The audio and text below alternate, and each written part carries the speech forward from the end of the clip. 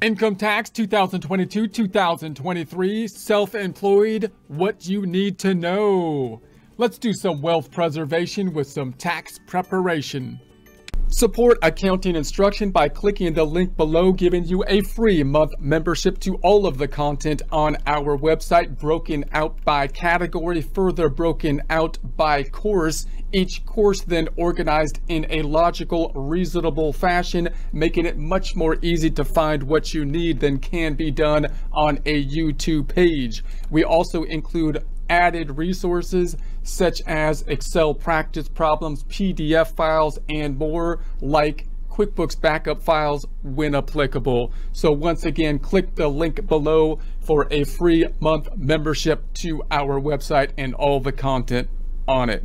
Most of this information comes from the Tax Guide for Small Business for Individuals Who Use Schedule C, publication 334, tax year 2022. You can find on the IRS website, irs.gov, irs.gov. Looking at the income tax formula, we're focused on line 1, that being income. Remember, in the first half of the income tax formula is in essence an income statement. However, it's just an outline, just the scaffolding, many other schedules and forms flowing into these line items. For example, with the income line, we're focusing in on a Schedule C, often used for sole proprietorship, which in essence is its own income statement, having income minus expenses, which are basically business deductions, the net income of the Schedule C flowing into the income line item here of our income tax formula, which in essence represents page 1 of the Form 1040. So when we look at the Form 1040,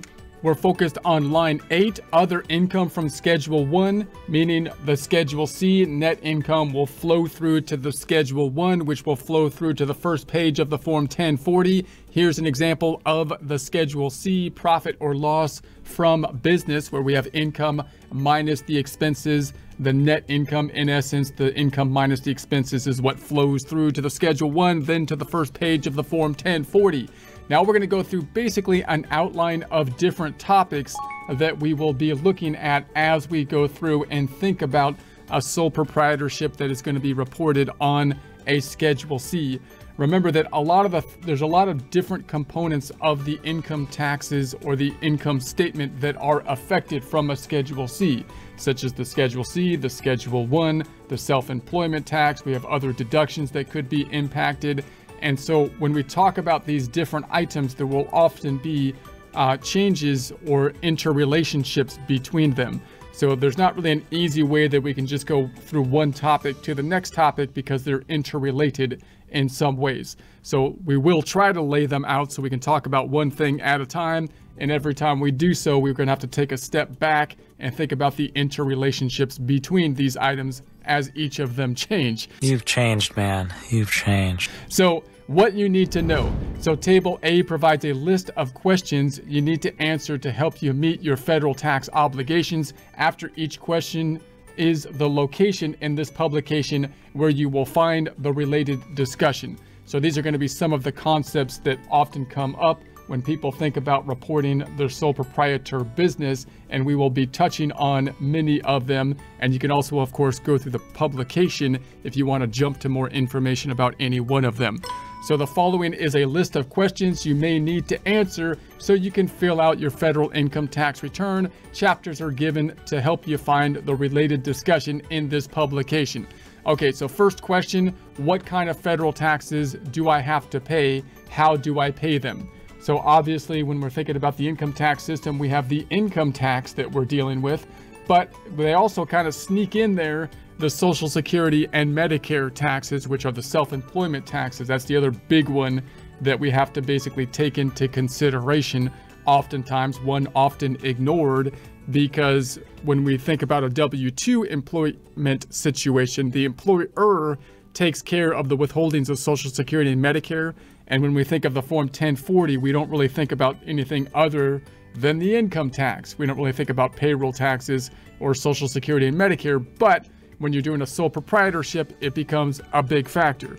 So what forms must I file? So we're going to go through some of the forms. Obviously, we touched on this in a prior presentation when we looked at all the different changes that happen to the tax return when we just add a Schedule C, right? We got the Schedule C that is going to be on there, and then we also have the self-employment tax. We've got the Schedule 1 and so on and so forth worksheets that are going to be included. We'll try to touch on those as we go through some of the other options with relation to a sole proprietorship. And of course, if you want to look at this and jump to these questions in the publication, you could see Chapter 1. And the other question, what kind of federal taxes, that's in Chapter 1. So what must I do if I have employees?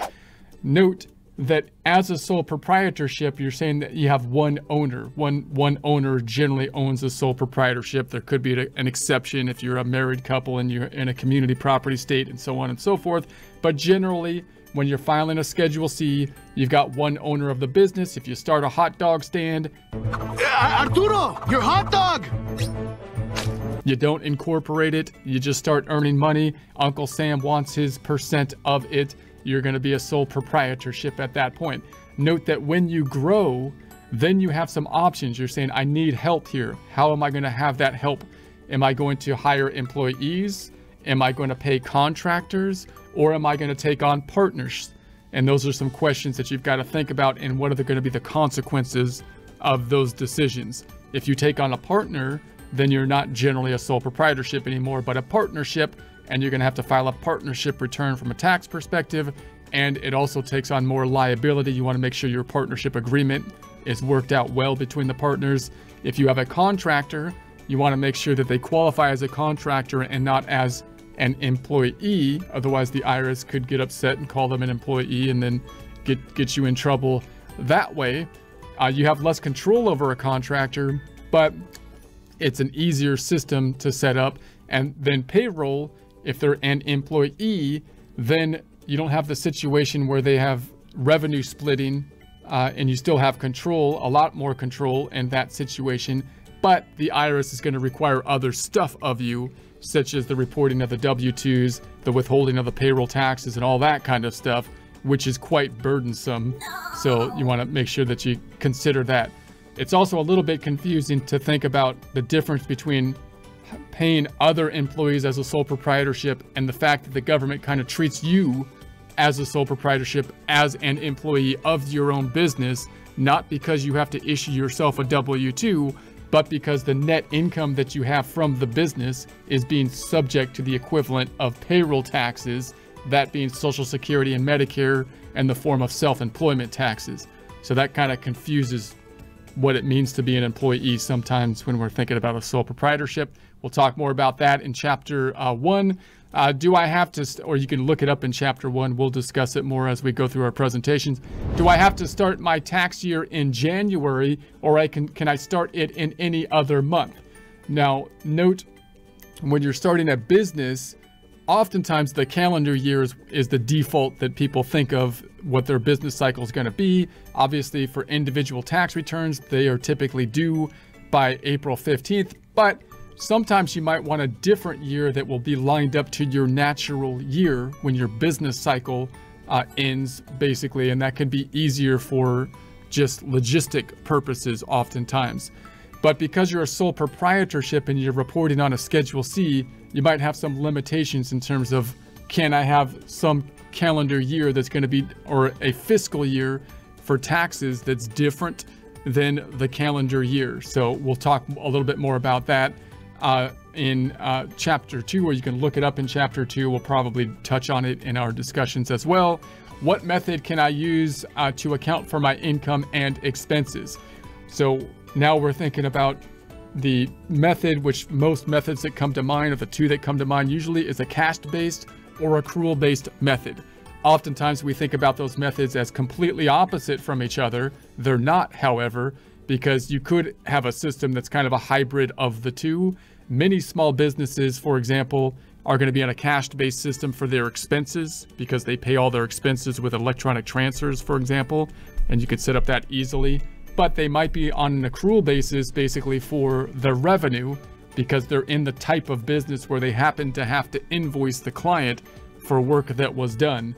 And so then the question is, can I be in like a hybrid type of method? What kind of accounting method? Maybe there's some method or some accounting trick you could, use. can I use? Does inventory force me, for example, to use an accrual method versus a cash-based method, which is, if you have inventory, kind of puts a complexity in terms of your decisions on what method to use sometimes. This one also gets a little confusing because when we think about taxes in general, we're usually on a cash-based system, right? When we're thinking about our Schedule A items, when can I deduct my property taxes, or when can I deduct my mortgage interest? Usually it's when you paid it. But on the business side of things, normally for large companies, an accrual basis is more accurate than a cash-based system oftentimes, but we might have the option for a cash-based system, which sometimes is easier to account for. But it's easier to manipulate a cash-based system as well. So that's the pros and cons. We'll dive into that a little bit more later. You can see more about it if you want to go to the publication for Chapter 2. So what must I do if I disposed of business property during the year? Now, business property, we're not talking about inventory. If you're selling inventory or services or something, that's what happens during the normal course of business. But what if I sold a piece of machinery, a forklift or something like that, business property? Then you've got to deal with that kind of sale transaction of a fixed asset or something like that. And we may look at that later. And if you want to jump to that, you can look at Chapter 3. What kind of business income do I have to report on my tax return? So obviously, income is basically bad for taxes, right? So the IRS wants to say that you have to report all income unless there's an exception provided by the IRS. So are there any exceptions that we don't have to include in income?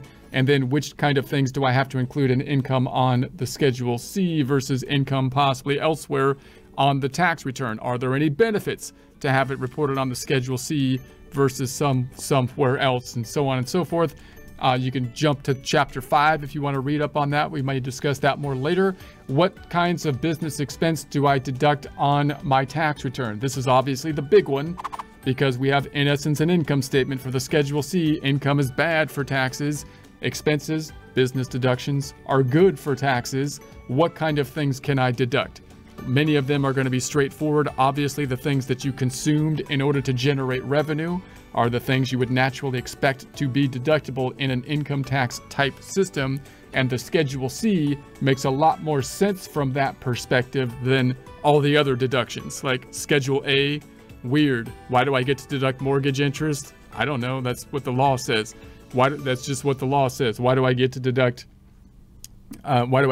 property taxes and stuff? These are not business expenses that I needed to expend to generate revenue. These are personal expenses. So there's personal reasons. The government's trying to influence our behavior for whatever reason they want, or lobbyists did something or something to change the tax code. But the business, when you talk about the Schedule C, it actually makes sense that you would tax people on the net income. What people had to expend in order to generate the revenue shouldn't be you should not tax people on their gross income. You should tax them on the net income. So then the question is, what kind of those expenses can we include and which can't we include, which is a huge topic in and of themselves. And we'll go into that in more detail. You can jump to Chapter 8 if you want to dive into that. What kinds of expenses are not deductible as business expenses? So then, of course, the inverse, what kind of expenses can't I deduct? And obviously personal expenses start to get things you can't deduct. It gets messy when things are personal and business. What if you traveled for business, but the business happened to be at Disneyland or something like that? Then that's where the muddy situation comes in. Again, we'll talk about that later. If you want to jump to it now in the publication, which you can find on the IRS website and read up on it, you can check that out on Chapter 8. What happens if I have a business loss? Can I deduct it? Now note, the IRS is saying, hey, did you start a hot dog stand? Did you start a business of any kind? I saw you start that hot dog. If you made any money, remember that we want part of it.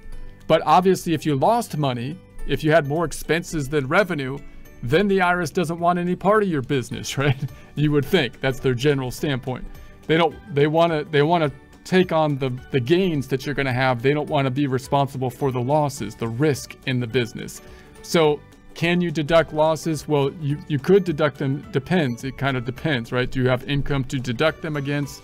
And then there's certain limitations and so on and so forth. The general idea would be that if you have a loss, you can understand the objective or the perception of the IRS would be, we're skeptical of your losses. We want income because we want to take part of your money.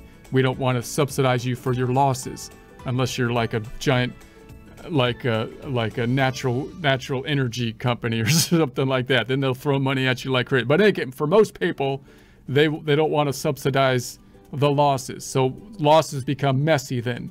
So we'll dive into losses more in future presentations. You can take a look at chapter 9 if you so choose. If you do have losses, of course, don't be afraid to take them as long as it's a legitimate business, and then you could get benefits from the losses. Many small businesses have losses when they first start, nothing to be ashamed of, but just realize that the IRS might be skeptical of losses and taking the losses. So you want to make sure you have the evidence for it. What are my rights as a taxpayer? So we may not dive too much into this topic in our presentations, but if you want to jump into it in more detail, chapter 11 on the publication. And then where do I go if I need help with federal tax matters?